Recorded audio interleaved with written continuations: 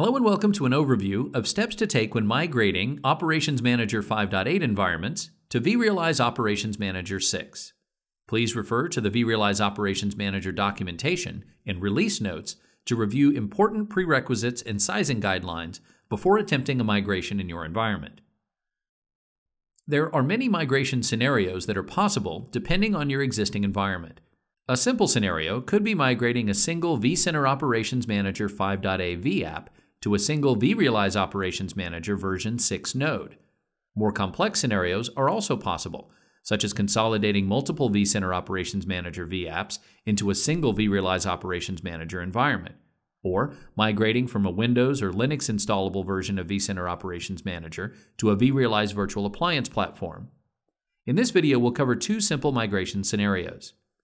Migrations can be initiated during a setup of a new vRealize environment, or also at any time in a currently running environment. Let's start with the new environment scenario, then cover migration to a running environment later. Here, we have the initial login screen of a newly deployed vRealize Operations Manager node. We're logging into the environment for the very first time, so we're presented with options to configure a new environment or to import an environment. The new environment option is for starting fresh and connecting to sources that have not been monitored previously with Operations Manager.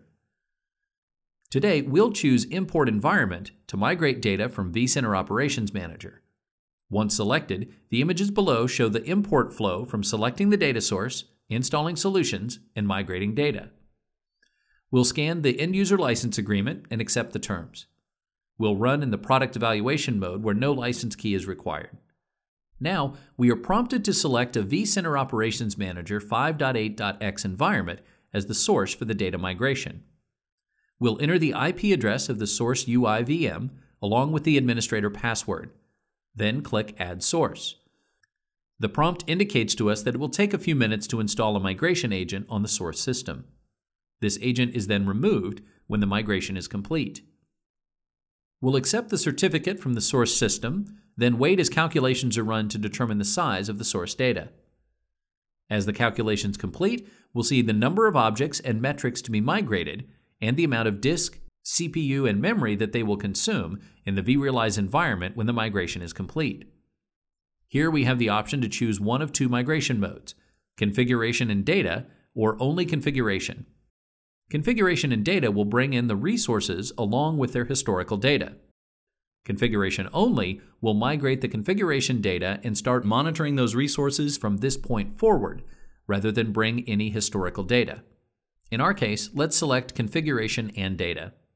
The graphs along the bottom indicate we have plenty of headroom to migrate the source data, so we'll click Next to continue. Here, we are presented with a list of solutions or management packs that exist in the source environment, and the status of the same solution in the target environment. If we want to migrate solution data, we'll need to make sure that the solution is installed in the target environment before starting the migration. We can see that the vCenter adapter is already installed by default in our target vRealize environment, but all other solutions are missing. Now we do want to migrate the EMC data for this example, so let's install that solution before we continue with the migration. To do that, we'll click Add Solution, then browse to the EMC solution pack file.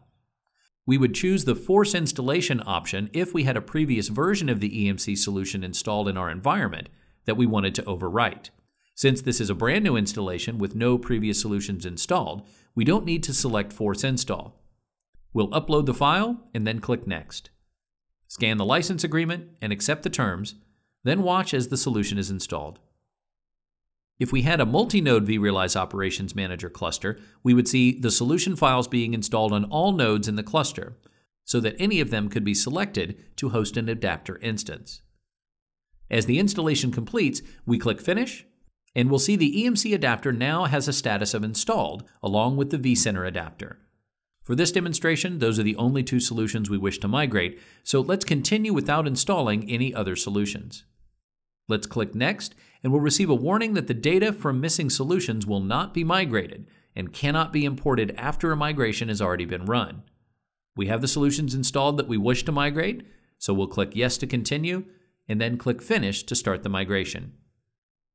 Here at the Import Status screen, we'll get continuous updates on the progress of the migration and the estimated time remaining. If we highlight a migration task, we'll see the modules below that are being imported. We can move away from this screen to other parts of the user interface, and the migration process will not be interrupted. Now that the migration is finished, our status line shows the elapsed time that it took to complete. If we click on the import source, we can see a breakout of the components that were migrated. Now clicking over to the Solutions tab, we can see the adapter instances that were migrated along with collection information. The vCenter adapter instance name shows the source IP that it was migrated from, and the status shows collecting and receiving data. When we click the EMC adapter, we can see 3 instances that were migrated, and their status also shows collecting and receiving data. These instances were all automatically configured during the migration and then started collecting when the migration was complete. Now, we have a running vRealize Operations Manager environment that is actively collecting data with the vSphere and EMC adapter solutions. Now let's look at another migration scenario where we can import data into a vRealize environment that's already running and collecting data. Let's switch back to the Import Data tab and click the Import Data button.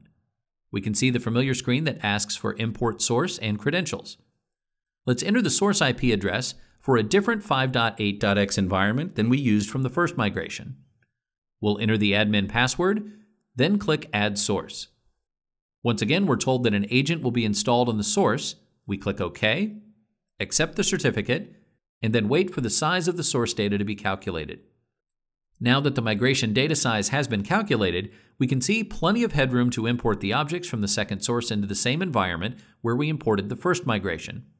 Once again, we'll leave the default mode of configuration and data migration to import the adapter solutions with their historical data.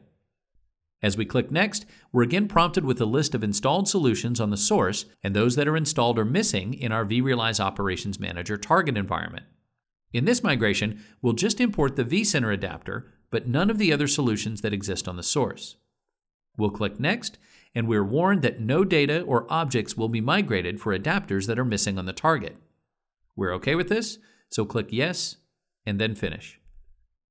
The migration begins, and we can watch the elapsed time and estimated time to remain here on the Data Import Status screen.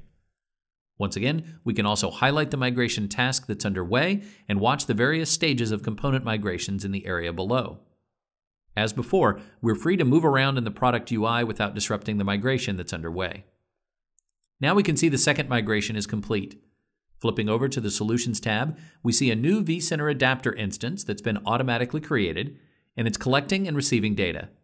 And in the name of the second instance, we can see that it came from a different source IP than the first vCenter adapter. We've now completed 3 migration scenarios: an import into a brand new vRealize Operations Manager environment, import into a vRealize environment that was already collecting data, and a consolidation migration where we imported data from 2 separate vCenter Operations Manager installations into a single vRealize Operations Manager environment.